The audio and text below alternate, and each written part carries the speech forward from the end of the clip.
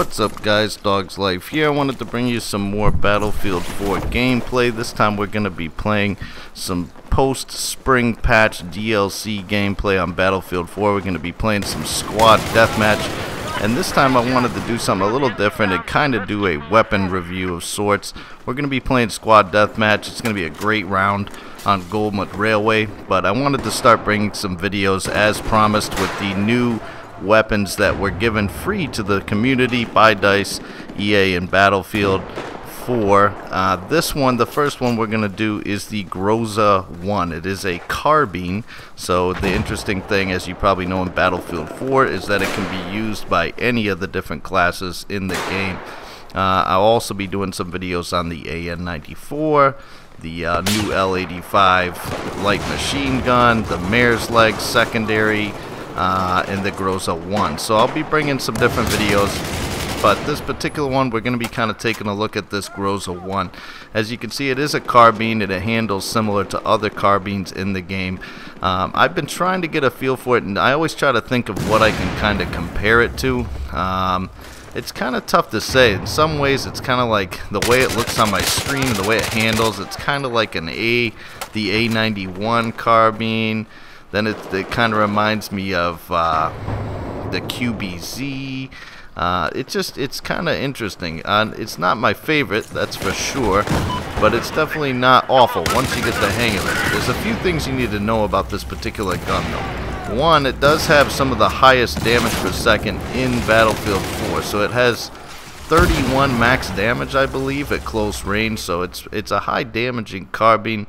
The biggest downfall of it, besides the sort of longest reload, because it is a bullpup design, is the obnoxiously deviation in your aim and your bullet spread. It's like you aim right on target, you aim at somebody's head or you aim at their body, whatever it is, and watch, sometimes you'll see I'll tap fire at range or whatever the case may be. Look at this guy.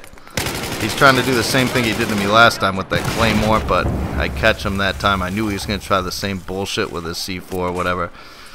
I'm waiting for my team to move in. They've got it covered over here. They take him out. We're moving upstairs. Take this guy out. And we clear it there. I got the shorty 12 gauge as always. But as I was saying, with the Groza 1, sometimes you're right on target and you know, you tap fire or you fire full auto, and the first couple bullets just kind of go wherever they want to go. It's bizarre. Like, I don't understand why they did it exactly. I think since they gave it such a high damage model, they thought, well, how can we balance that? Let's just give it some fucked up ass accuracy. And that's just, it's one of those things that if you're a skilled player in Battlefield and you're used to, okay, I'm aiming, I'm on target, I got the drop on this guy, then I want my bullets to go where my crosshairs say it should go. And they will. It's not like they're going to go in a completely opposite direction, but they're going to miss. They're going to miss at range, especially because if you shoot 10 shots in your magazine and 6 of them kind of fly by the guy's head, you'll see what I mean when you play with it. Take my word for it, you will definitely notice it though. And none of the other guns that I'm familiar with in Battlefield 4 really do that much. One of the things in the patch that you'll notice is these kind of tracer rounds. Watch when I shoot, not the shorty here, but watch when I go back to shooting the Groza 1. You're going to see these kind of tracer rounds coming out the gun. So you can kind of tell where the bullets are going on your own gun, not just enemy fire. And it really won't bother you. You after a round or two, you won't even think of it. It'll just become second nature. But that's why I think, look at this. This guy's just, I can't get him with the shorty. I try to go for the knife. He lays me down, but obviously they take him out. I was going at it with that guy, Josel, whatever the fuck. Try pronouncing his name. I killed him so many times. He killed me a few times. But you'll see what I mean when you play the tracers. See them? See those shots coming at me right now? You can see those tracers. When I use the shorty, you're really not going to see it quite as much. But that's how I know my bullets are not going on track. Anyway, not to beat a dead horse. Groza 1, all in all, good carbine. Once the newness wears off, if I do pick a carbine just like I normally would, it is not going to be my top pick. It's not going to be my go-to. I probably won't use it that often, honestly. There's so many weapons in Battlefield 4, just carbines. There's fucking, what, 10, 12 of them?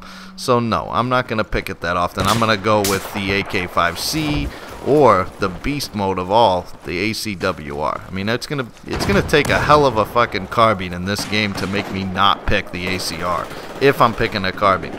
I mean, that gun is just stupid. But anyway, you know, obviously we want to try them out. These are free, keep in mind. You don't have to pay for them. They put them in the game to kind of say, hey, see that example? I meant to stop talking right there and show you. See how I did take that guy out at range, but I had to tap and tap and tap and tap. I don't know how many times I had to fire. If dude had any idea where the fuck I was, he would have sniped me. But, you know, you can take people out of range. It just takes patience, and really, when I say tap, I mean almost like 2-round bursts. So it's an interesting gun. You play for it for yourself. It's got some weird-ass iron sights on it that you'll start off with. They're not bad. For close quarters, they're actually kind of awesome. For anything beyond close quarters, they're awful. So there's these kind of glaring polar opposites with this gun. It's like really great damage, shitty reload, inaccurate. Decent iron sights at, you know, close quarters, but they're terrible at range. So there's just kind of a love-hate thing going on with this gun, for me anyway. But with the little Cobra, we do pretty well in this map. Now, Gold Mud Railway is my fucking map. I mean, it's just one of those maps I'm on Conquest, or if I'm on Squad Deathmatch, whatever it is. I know every nook and cranny of Gold Mud Railway. I play a lot of Gold Mud only servers on Conquest, even though you almost never see that on my channel. I play it a lot when I'm just having fun. So I know this map extremely well. Anyway, right now, let's take a look at what's going on in the gameplay. We're up 30, actually we're down right now, 35-32. You can see 35-32 and then the 24-13. The other two teams are pretty much out of it, and I'm not going to sit here and tell you they make some huge comeback. It's pretty much our squad, which is Alpha, versus Charlie squad, which Charlie's in the lead by about 3-4 kills right now. And I'm starting to realize that right about now when I was playing in this particular round. I'm like, wait a minute, fuck, we had been steamrolling team after team, squad after squad for probably 10 rounds tonight. I actually have been playing these particular videos, this gameplay that you're seeing. And this was the first round where somebody actually started getting the better of us and had the lead on us for a little bit. So this is about where I'm like, wait a minute, they're at 38. You know, they're about 12 kills from this being over. And after I take this one last guy out, I think right here, when I get back down into the buildings, I just go ham. I mean, it's coming up in just a second. I want to say right at the end I get like 6-7 kills in like 10 seconds. You're about to see it. It's fucking crazy. This is, I hear the music playing. This is where I realize it. I'm like, what the fuck? We're going to lose. And I knew I was having a good round, and I wanted to showcase the Groza 1. So I'm like, we need the win. Because I want to win. I want our squad to win. And I want to be able to put this video up tonight. I see these guys up in this house. I thought there was one. Watch how many. Ready? There's one on the stairs. Take him out. Switch to my shorty. I'm in close quarters. Take the spawn beacon out. Hello. 2, 3. 3 guys just like that. Now it's 39-43. They're winning, but I'm like, we can turn this around. I'm like, let me reload. While I'm reloading, I'm doing 360-degree turns, and I'm looking for enemies anywhere. Spotting is different after the patch. You can't just spam in the general direction. You need to actually ADS or put your crosshairs over the target and then spam the spot button. And it'll still spot people, don't worry, but it's different. You'll see. Anyway, look at this, 41-46. I mean, they've got us, right? This is where we go fucking crazy. Not just me, the whole team. We're going to lay this guy down. I saved my buddy's life. I don't know what he's doing. I don't know if he gave up or what. He's just standing there. 46-43. They're up by 3. We need a few more kills. I reload the Groza 1. Come up in the house. I'm like, look at all these guys in the mini-maps. They're right down here. This recon guy knows just like I do. I'm like, where are they? There's the guy right there. He spawned right in front of me. Dead. Take him out. 47-45. Take this guy out. I missed with the shorty like 3 times. I'm like, fuck it. I'm going to go for the knife. I don't even give a shit. I go for the knife. I get it.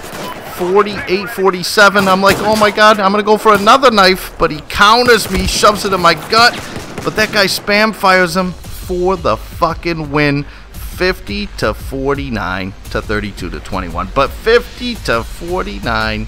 I can't believe we made that comeback. I mean, that was like literally last couple seconds of the match. We were down by like 7 or 8, and in 5 seconds we came back. I go 18-4. I have a really good round with the Groza 1. What's my thoughts and summary? Just It's a fucking another carbine, and it's not that great. ACR, AK5C, those are going to be your go-tos. MTAR, hello. Anyway, hope you guys enjoyed the video. If you do enjoy my content, please subscribe to the channel. Please leave a comment and a like. Any support is appreciated. I read the comments. I will respond. I love you guys, even though I got a couple subscribers right now. More videos coming your way showcasing the other guns in the DLC. This is Dog's Life. I'll see you in the next video.